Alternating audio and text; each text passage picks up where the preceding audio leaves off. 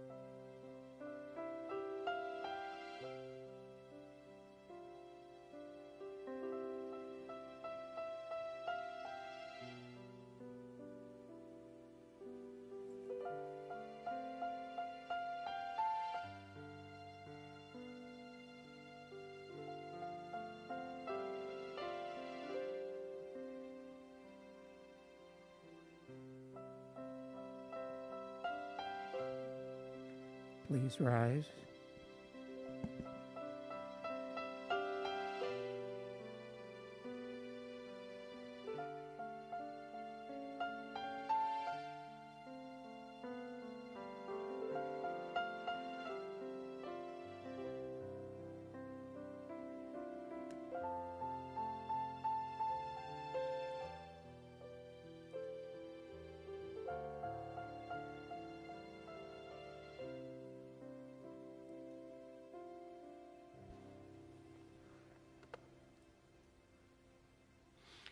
In the name of the Father, and of the Son, and of the Holy Spirit. Amen.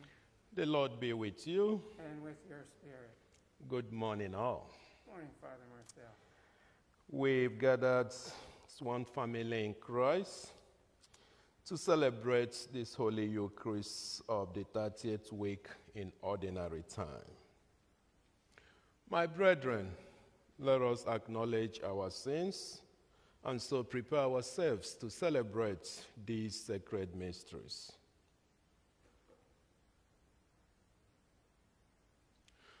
Lord Jesus, you came to teach us how to love. Lord, have mercy. Lord, have mercy. Christ Jesus, you are the Prince of Peace. Christ, have mercy. Christ, have mercy. Lord Jesus, you came that we may have life and have it in abundance. Lord, have mercy. Lord, have mercy. May Almighty God have mercy on us, forgive us our sins, and bring us to everlasting life. Amen. Let us pray. Almighty, ever-living God, increase our faith, hope, and charity, and make us love what you command, so that we may merit what you promise. Through our Lord Jesus Christ, your Son, who lives and reigns with you in the unity of the Holy Spirit, one God, forever and ever. Amen. Amen.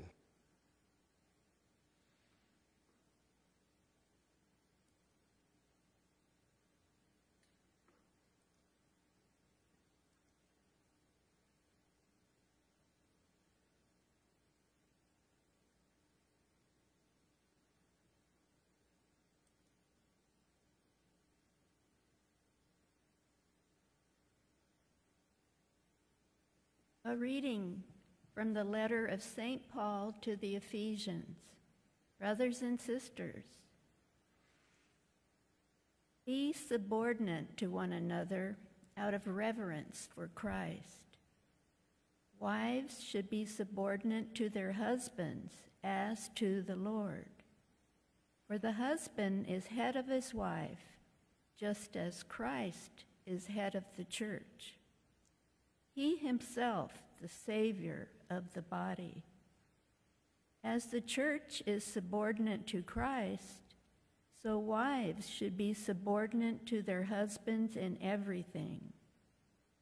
Husbands, love your wives, even as Christ loved the church and handed himself over for her to sanctify her, cleansing her by the bath of water with the word, that he might present to himself the church in splendor, without spot or wrinkle or any such thing, that she might be holy and without blemish. So also husbands should love their wives as their own bodies. He who loves his wife loves himself. For no one hates his own flesh, but rather nourishes and cherishes it, even as Christ does the church, because we are members of his body. For this reason, a man shall leave his father and his mother and be joined to his wife, and the two shall become one flesh. This is a great mystery, but I speak in reverence to Christ and the church. In any case, each one of you should love his wife as himself, and the wife should respect her husband. The word of the Lord. Thanks be to God. Blessed are those who fear the Lord. Blessed are those who fear the Lord. Blessed are you who fear the Lord, who walk in his ways, for you shall eat the fruit of your handiwork. Blessed shall you be and favored. Blessed are those who fear the Lord. Your wife shall be like a fruitful vine in the recesses of your home, your children like olive plants around your table. Blessed are those who fear the Lord. Behold, this is the man blessed who fears the Lord. The Lord bless you from Zion. May you see the prosperity of Jerusalem all the days of your life. Blessed are those who fear the Lord.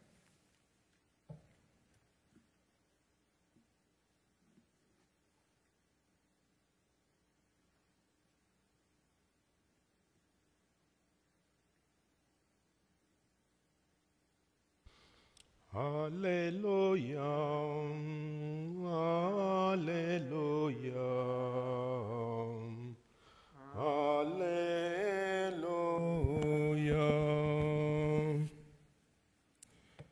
Blessed are you, Father, Lord of heaven and earth. You have revealed to little ones the mysteries of the kingdom. Hallelujah, hallelujah, hallelujah. The Lord be with you. And with your spirit. A reading from the Holy Gospel according to Luke. Glory to you, Lord. Jesus said, "What is the kingdom of God like? To what can I compare it? It is like a mustard seed that a man took and planted in the garden.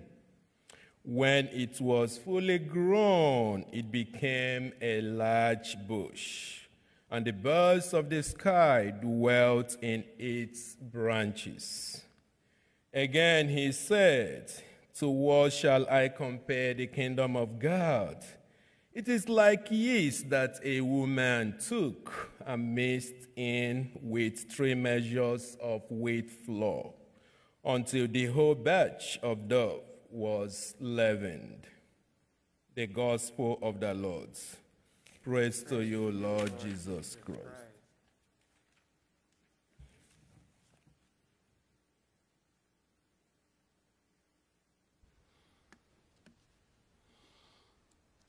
In our first reading from St. Paul's letter to the Ephesians, this is one of St. Paul's passages that sometimes people misunderstand. Some have labeled St. Paul as a misogynist or chauvinist. Why? Because he said wives should be subordinate to the husband. Because they didn't really give it the right interpretation. Wife should be subordinate to the husband, and husband should do what? Should love their wife just as Christ loved the church. Christ loved the church. He sacrificed himself. He offered himself. He served the church until the end. So it's all about mutual love and mutual service to one another. No one is inferior, no one is superior. So if you interpret it very well, it's all about mutual love, mutual respect. The husband and wife, they should show to each other. No one is inferior, no one is superior. So sometimes people don't really give it good interpretation. They just look at it, oh, St. Paul is telling us to be subordinate, to be. So it's not. It's all about mutual respect and mutual love until death do them part. And also in our gospel, Jesus presented us with two parables.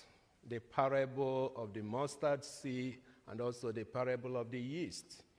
Use this parable to describe the kingdom of God. Mustard seed, the smallest of all the seeds. But when it grows, it becomes a huge bush, a huge plant that the birds of the sky dwells in it, that shelters the birds of the sky. And also yeast. When you mix the yeast with wheat flour, of course, you know what it does. It helps it to rise and grows big. So here, Jesus is telling us and asking us, how do we practice our faith? Do we the faith we profess? Do we just profess this faith and leave it dormant? Or do we practice this faith so that it will bear much fruit abundantly? So that others may, through us, they will come to believe in God. Through us, they will come to experience the goodness and kindness of the divine Savior. So we don't just, I'm a Christian just by mouth. But we don't live it out. We don't show it by examples. So, as we journey through life, we have to ask ourselves, what type of Christian am I? Am I a lukewarm or passive Christian? Am I a vibrant, active, and practicing Christian? Am I a fruitful Christian or am I a fruitless one? How about the word of God? We hear, we proclaim, we preach daily. Do I just hear the word of God and continue, with how I'm living my life? Or do I hear this word of God and allow it to reflect in my life, shows by examples, so that others will see us and testify? By their fruit we shall know them. Truly, these people are Christian, the followers of Christ. They're living Christ-like life. So my friends in Christ, may we strive daily to be efficient, authentic, active, fruitful Christians, so that we can always, match our words with our actions. Say that action speaks louder than voice. So that we may bear fruit abundantly, fruit that will help us to transform our world into the kingdom of God that God created it to be. May the good Lord continue to strengthen us as we resolve to always live out our Christian life, so that others may see us, they will come and experience the goodness, the kindness, and the love of divine Savior. May we rise for our intercessions. For the intentions of this Mass, for God's abundant blessings on Celia Maria Banuerios, for this we pray to the Lord. Lord, hear our prayer. And that Anel de Leon is enjoying the peace of everlasting life. For this we pray to the Lord. Lord, hear our prayer. We pray for ourselves. May the good Lord give us the grace to be effective Christians, so that through us, God may further his plan of salvation for the whole world. For this we pray to the Lord. Lord, hear our prayer. We pray for the sick, especially those known to us. May the good Lord continue to comfort them so that they may experience the abundant healing mercy and love of God. For this we pray to the Lord. Lord, hear our prayer. We pray for the scientists, those who are researching for treatments, vaccine for COVID-19. May the good Lord bless them and crown all their efforts with success. For this we pray to the Lord. Lord, hear our prayer. For all the private intentions of the people of Divine Savior, our family, our friends, and other intentions in our online prayer tree, for all of them we pray to the Lord. Lord, hear our prayer. Feel free to add your own intentions. For a special intention, let us pray to the Lord. Lord, hear our prayer. Lord, hear our prayer. Lord, hear our prayer. Merciful and compassionate Savior, we, your children, have presented our needs, our intentions, our prayers.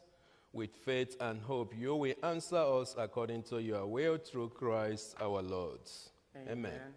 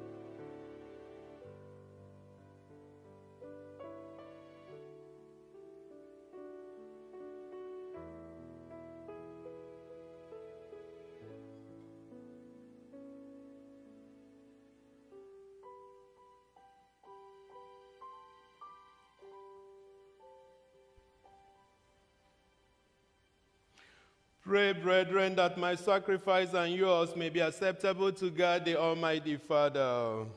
May the Lord accept the sacrifice at your hands for the praise and glory of his name, for our good and good of all his holy church. Let us pray. Look, we pray, O Lord, on the offerings we make to your majesty, that whatever is done by us in your service may be directed above all to your glory through Christ our Lord. Amen. The Lord be with you. And with your spirit. Lift up your hearts. We lift them up to the Lord. Let us give thanks to the Lord our God. It is right and just. It is truly right and just, our duty and our salvation, always and everywhere to give you thanks, Lord, Holy Father, Almighty and eternal God. For although you have no need of our praise, yet our thanksgiving is itself your gift. Since our praises add nothing to your greatness, but profit us for salvation through Christ our Lord. And so in company with the choirs of angels, we praise you, and with joy we proclaim, Holy, holy, holy Lord, God of hosts. Heaven and earth are full of your glory. Hosanna in the highest. Blessed is he who comes in the name of the Lord. Hosanna in the highest. You therefore, Almighty Father, we bless through Jesus Christ, your Son, who comes in your name. He himself is the word that brings salvation, the hand you extend to sinners, The way by which your peace is offered to us when we ourselves had turned away from you on account of our sins. You brought us back to be reconciled, O Lord, so that converted at last to you, we might love one another through your Son, whom for our sake you handed over to death. And now, celebrating the reconciliation Christ has brought us, we entreat you, sanctify these gifts by the outpouring of your Spirit, that they may become the body and blood of your Son, whose command we fulfill when we celebrate these mysteries. For when about to give his life to set us free, as he reclined at supper, he himself took bread into his hands, and giving you thanks, he said a blessing, broke the bread, and gave it to his disciples, saying, "Take this, all of you, and eat of it, for this is my body, which will be given up for you."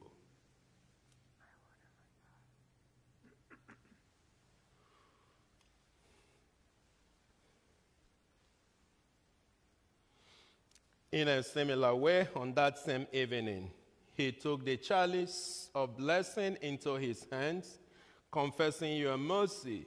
He gave the chalice to his disciples, saying, "Take this, all of you, and drink from it, for this is the chalice of my blood, the blood of the new and the eternal covenant, which will be poured out for you and for many for the forgiveness of sins. Do this in memory of me."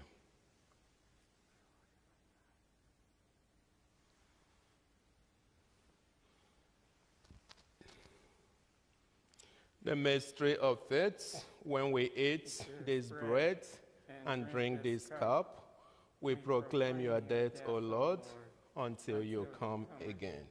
Celebrating, therefore, the memorial of the death and resurrection of your Son, who left us this pledge of his love, we offer you what you have bestowed on us, the sacrifice of perfect reconciliation.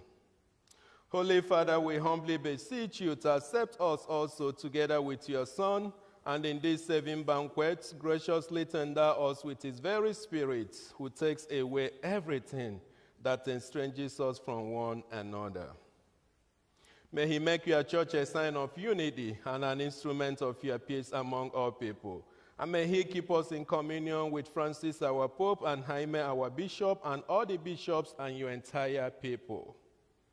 Just as you have gathered us now at the table of your Son, so also bring us together with the glorious Virgin Mary, Mother of God, blessed Joseph, her spouse, with your blessed apostles and all the saints, with our brothers and sisters and those of every race and tongue who have died in your friendship. Bring us to share with them the unending banquet of unity in a new heaven and a new earth, where the fullness of your peace will shine forth in Christ Jesus our Lord. Through him and with him and in him, O God Almighty Father, in the unity of the Holy Spirit, all glory and honor is yours forever and ever. Amen. Let us pray with confidence to the Father in the words our Savior taught us. Our Father, who art in heaven, hallowed be thy name. Thy kingdom come, thy will be done, on earth as it is in heaven. Give us this day our daily bread, and forgive us our trespasses, as we forgive those who trespass against us. And lead us not into temptation, but deliver us from evil. Deliver us, Lord, we pray, from every evil. Graciously grant peace in our days, that by the help of your mercy we may be always free from sin and safe from all distress, as we await the blessed hope and the coming of our Savior, Jesus Christ. For the kingdom, the power, and glory are yours now and forever. Lord Jesus Christ, who said to your apostles, "Peace I leave you, my peace I give you. Look not on our sins, but on the faith of your church, and graciously grant her peace and unity in accordance with your will, who live and reign forever and ever." Amen. The peace of the Lord be with you always. And with your spirit. Let us offer each other the sign of peace. Peace be with you.